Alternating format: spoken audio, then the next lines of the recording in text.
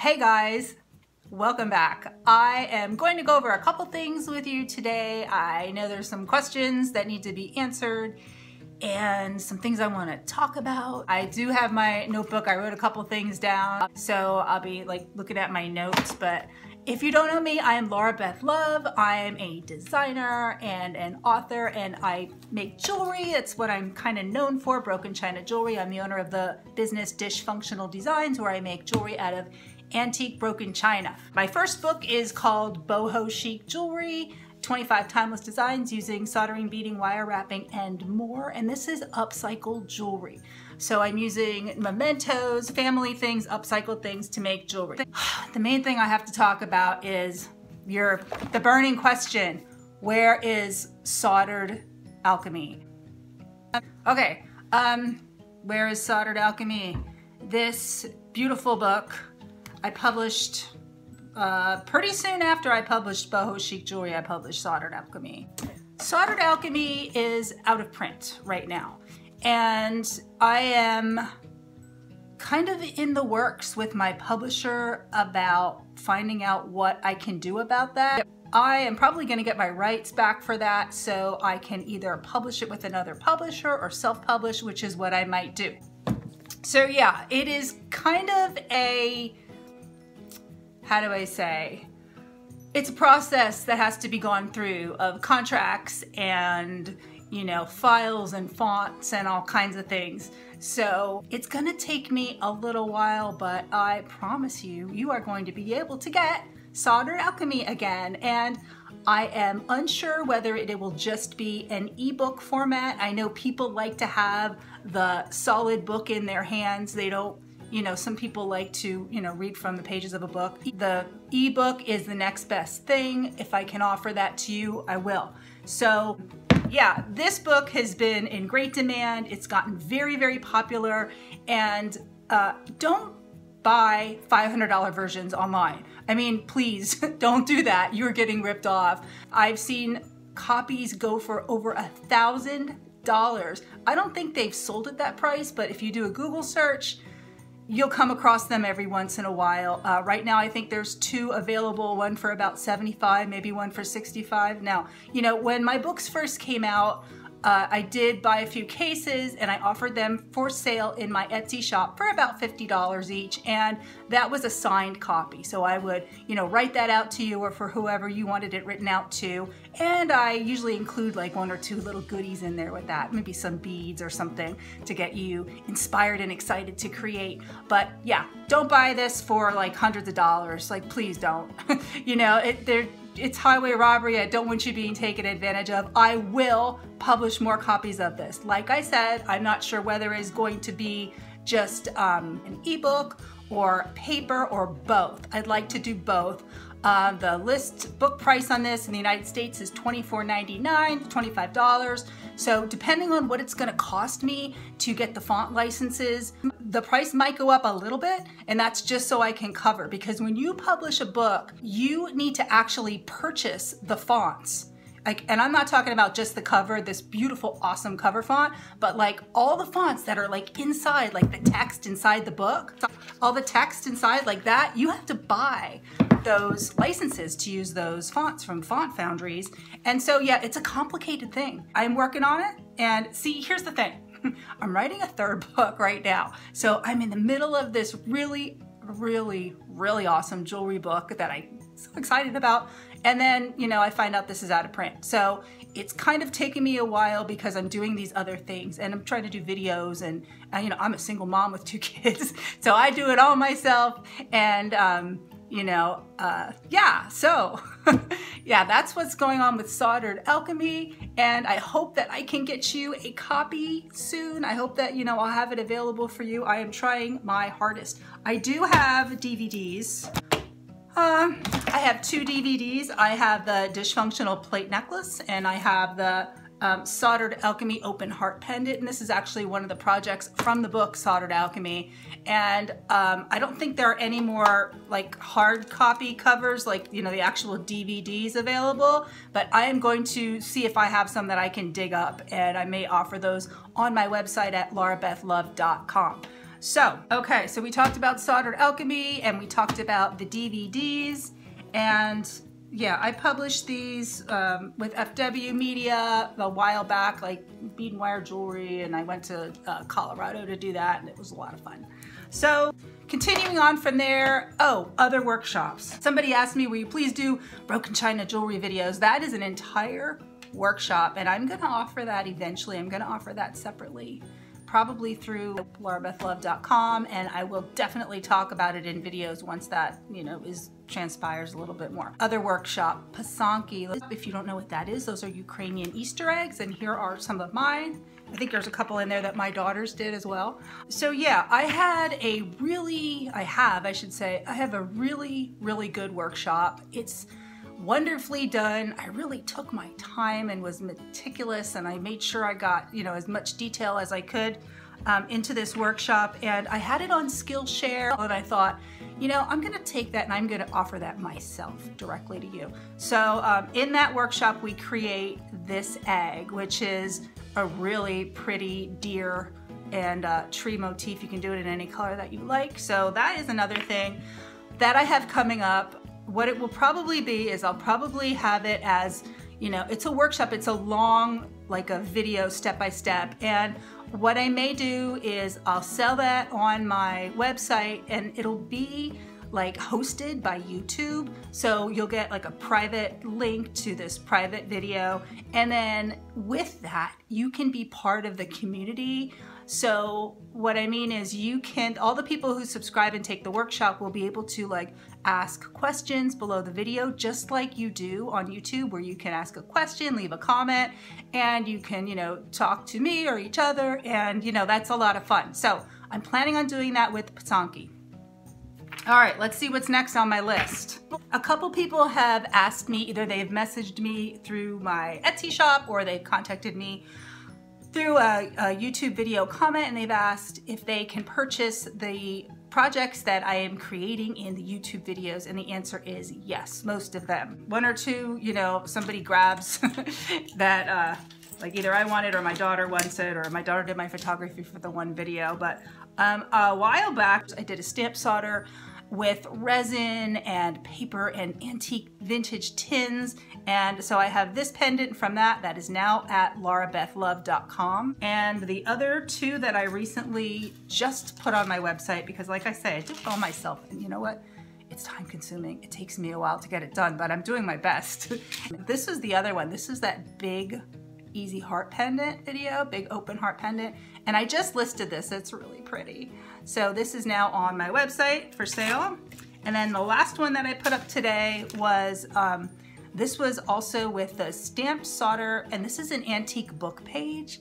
And so I did the stamped solder frame in a video, and there is actually, if you go to my website, laurabethlove.com, on the front page, I have photos of all these items. And if you click the photo, it will take you to one page with big pictures of the item where you can purchase if you like, or learn more about it.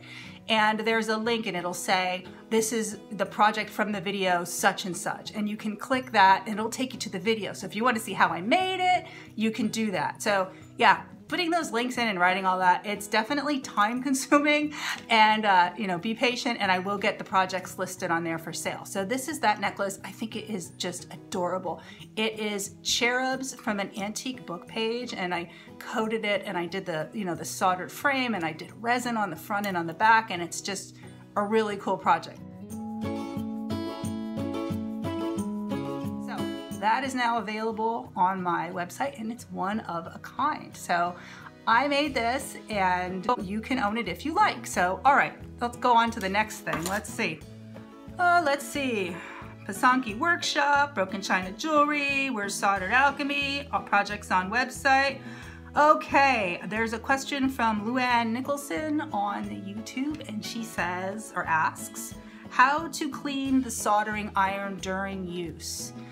Okay, there's a couple ways that you can do this. You can buy something called a tip tinner.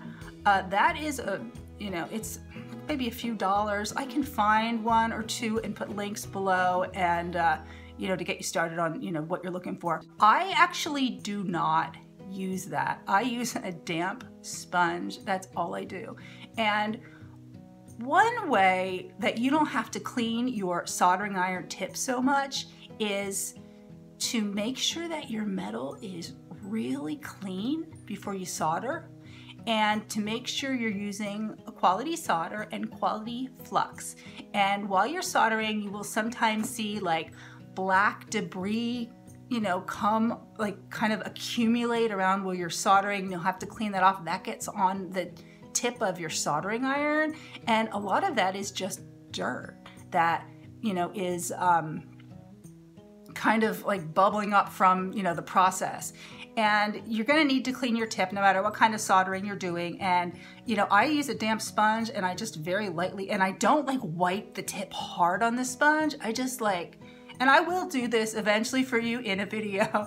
So I just take my soldering iron tip, and I just will really, and I'll just kind of like where the dirt is on the soldering iron tip, I'll just like wipe the dirt on the sponge. I'm not like wiping down the tip of the sponge. You don't want to wear off that nice coating. When you first buy a soldering iron, the tip is tinned, which means it's coated with, you know, like a coating of whatever it is that they coated on it. Like it's almost like a coating of solder on the end, right? And that'll wear down after a while. Now, you know, my soldering iron, like how many do I have? I don't know, maybe 4 or 5 of them.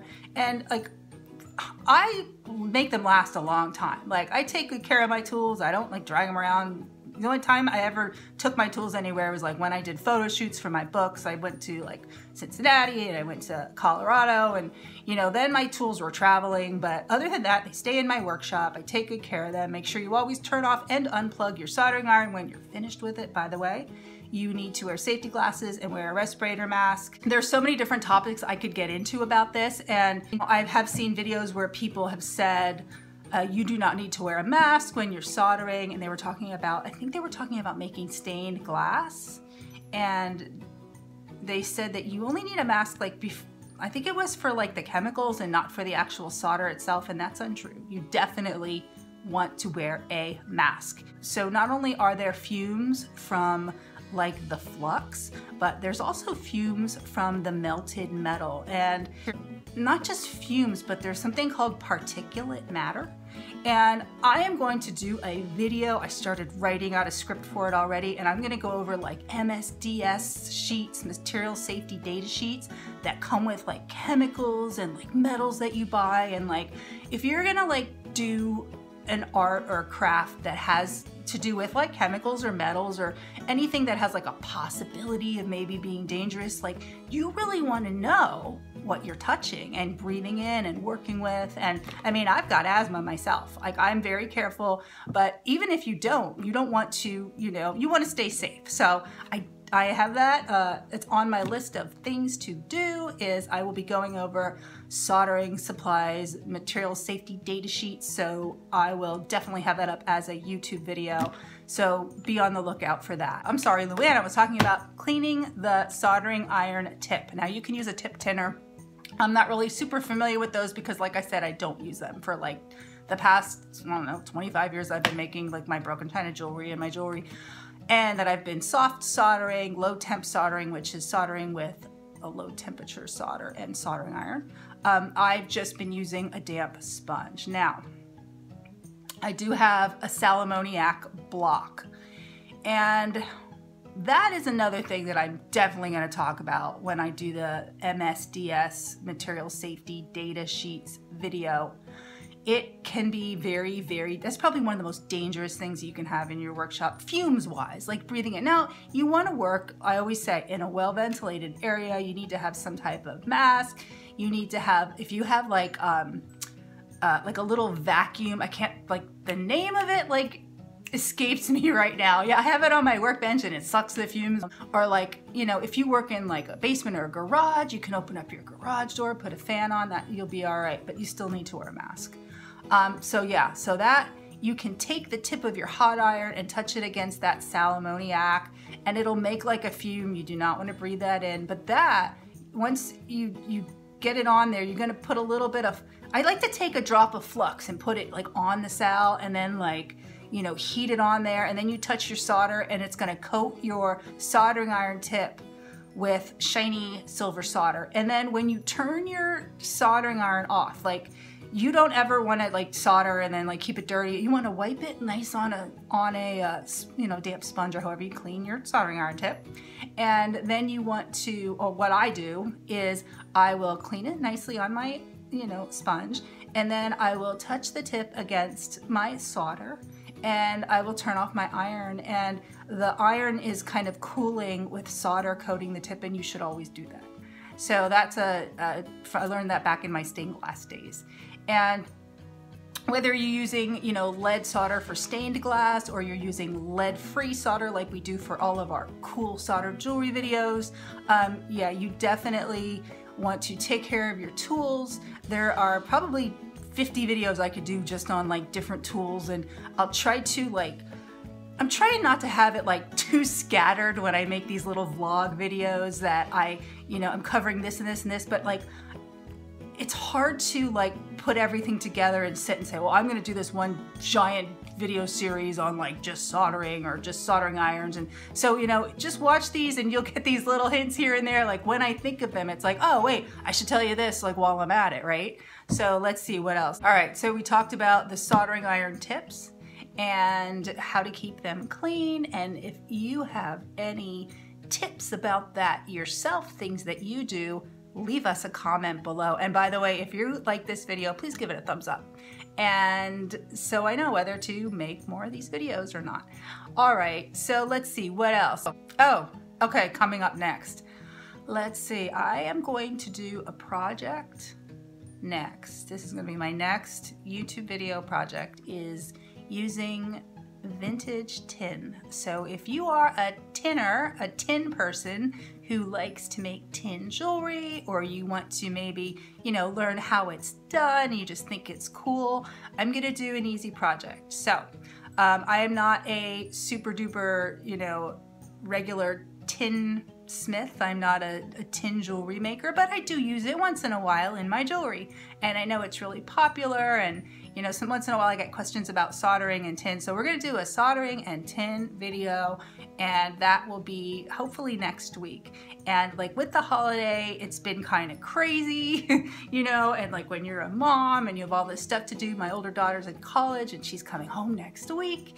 And so yeah, there's a lot going on in my house. So I am keeping it organized, I'm writing a book, I'm figuring about getting Soldered Alchemy back out there for you, and all the while still, you know, making some jewelry and thinking about what I can teach you next. So if there's anything you would like to learn, or you know, you think that I might know about, or that, you know, you want to see a video made about, just leave me a comment below or on any of my videos.